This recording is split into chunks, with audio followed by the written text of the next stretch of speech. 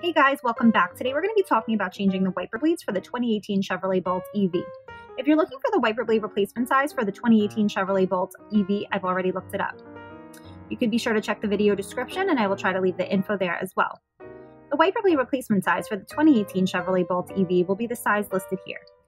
26 inches for the driver's side and 26 inches for the passenger side. As you can see, the wiper blade replacement size for the 2018 Chevrolet Bolt EV will be the same size wiper blade replacement for the driver and the passenger side.